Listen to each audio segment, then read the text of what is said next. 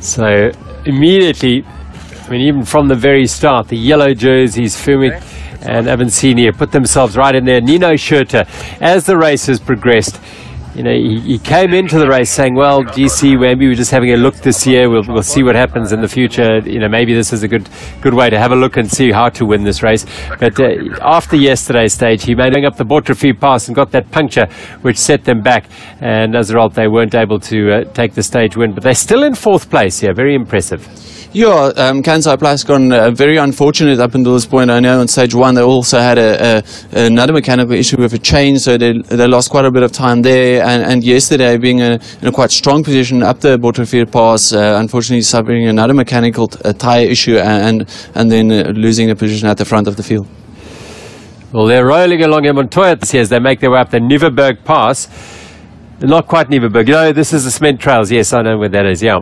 Yeah, so this is before they would get to the Nieuweberg Pass. This trail, they've got quite a good surface here. Some concrete strips have been laid down on this trail and making traction very easy for these riders. But it's steep. It gets very, very steep up the back end. Look, riders looking in support of Investec Songo Specialized. So hasn't had too many opportunities to get out on the front as Europe Steel Piger go through. That's Sals, at least Schurter.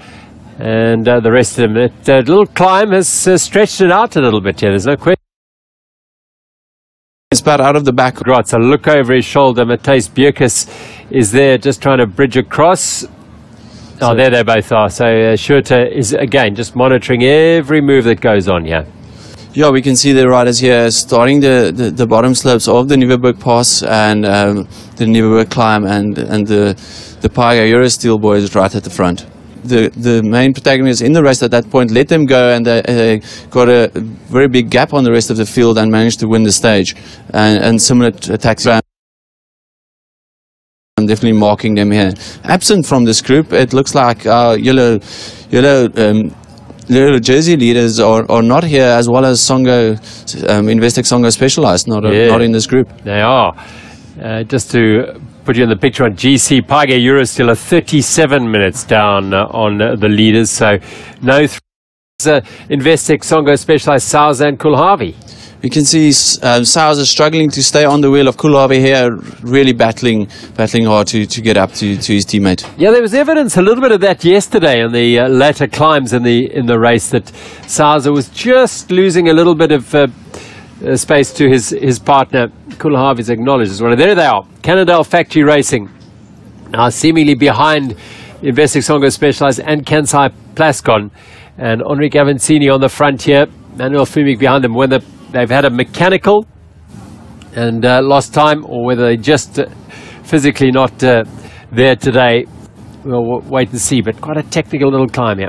Voda and possibly the team from I thought there might be a Trek San Marco, but it's not. Look, quick stop there for Enrique Avancini. Yeah, the leaders. Combrink and Bell will put it down. And this is the yellow jerseys, Fumic and Avancini. They've had all manner of issues today, clearly, and they are losing time hand over fist. And you've got to think that on the road at the moment, they are no longer in the lead. That is complete speculation, but you've got to think that they are probably more than a minute and 40 seconds down in time. We saw Piger's Eurosteel on camera here repairing that wheel, and Cannell only passing that point now. They are miles behind at this point. Group here, Schurter and Sturnemann, Frischknecht and Van der Hayden, all from the Scott-Stram camp, and Trek San Marco have a man up there. Not entirely sure which one of Damiano Ferraro, Fabian Rabensteiner it is, but one of those two has latched onto this group of 4 Scott riders, for whom Nino Schurter is just doing an enormous amount of work. He's totally focused now. The world champion, the Olympic champion. One thing missing from his Palmares is an Absa Cape Epic Grand General Classification victory. He's won stages here before, but he's looking down the valley now, and he can probably see where his rivals are and calculating what needs to be done to maintain the gap. And very, very little rain. Yeah, very, very dry in this area of the world, but the overnight rain getting the ground to settle down a bit. Excuse me. So this is Centurion Vauda, and this is Robach and Gisma sitting on the wheel of Avancini and Manuel Fumic, the yellow jersey, still going up that climb that we saw Scott Stram going up a minute or two ago. So there's no question that that lead of 142 has dissipated. And Centurion Vada had their issues, and they are sitting with these two. Perhaps these two also had a mechanical earlier in the day. Look at this rocky. Yeah, I would think that they must have suffered. This close, they desperately want to.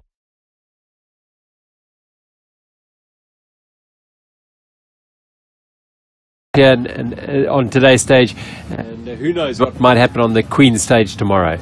Yeah, these riders here, they dare not panic in this situation. If they start panicking, they start making mistakes, like going too fast into corners, and that would actually just make it worse for them. They should just stay calm, and they know what they need to do, and just limit their losses.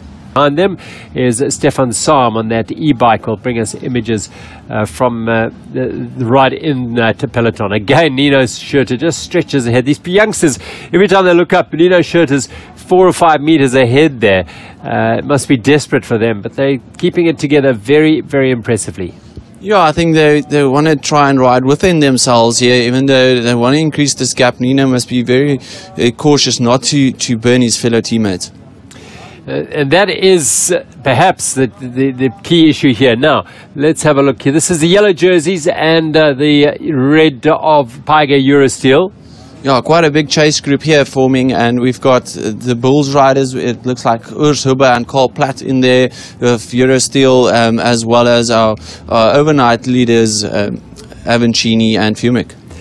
Who, as I said, were 6:39 down at 41 kilometers.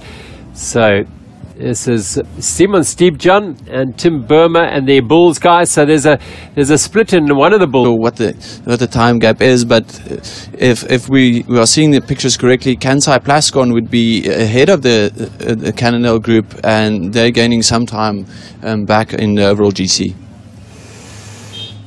Meanwhile, Scott Stram, for once, Nino Schurter has given way. You can see, look at the dark nature of that trail. Will tell you that. From the Investec Songo Specialized, that's Javi Kombrink of NAD Pro. And they are enjoying a very good day out today as well. NAD Pro is Javi Kombrink and his partner Nico Bell. Spectacular images of these purpose-built Oak Valley area. Holding nothing back now. Schurter really wind it up on these trails. They love it.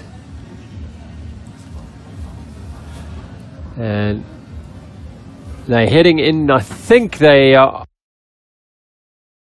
the trails of Paul Kluwer and heading towards the amphitheatre at Paul Kluwer, I think, which is water point 3.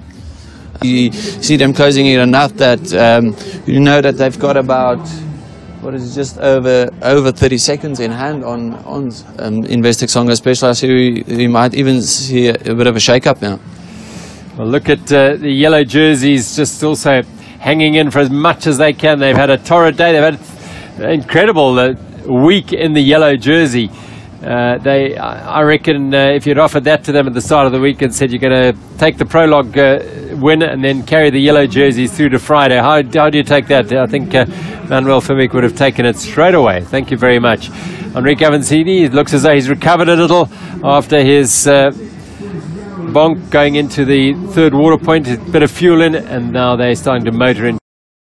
Working to the T on 2 consecutive days today, and can they do it again tomorrow? So they are heading towards another finish. There they are.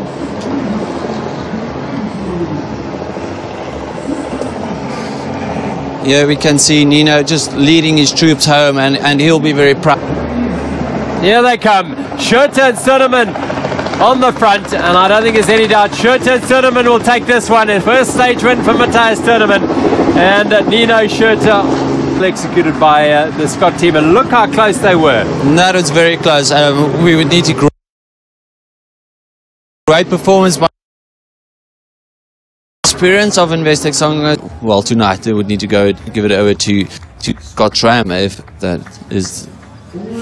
Yep, it looks like it will be Scotsram in the yellow. In fact, I don't think there's any doubt about that. But Investec Songo Specialized, it's all in for tomorrow's day to see who. Well, he said it would be the decider, but someone's going to have to crack quite badly for it not to.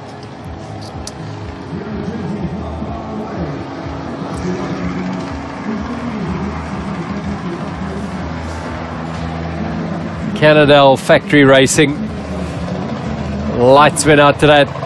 We have news that they did have an early mechanical which set them back anyway, so they were always going to be chasing, and they haven't had that to do at any stage during the race, so it put extra pressure on them and it put them under the stress of having to make up that time, and as a result Avancini just blowing with about 60 after 60 Ks. He's recovered well. Yeah, it was all about crisis management for them throughout the stage. I think they knew that they not having the greatest day out and just trying to limit their losses. Unfortunately, they have lost quite a bit of time. Here they come, Fumic and Avancini. The Cannondale Factory Racing pair finally get home, and we think they've got into 8th place, actually 8th place for them today, and they have decisively lost the yellow jerseys. And perhaps they're in 3rd place. They might still be in 3rd place because Kansai Plascon were 11 minutes off them, so they will hold on that. But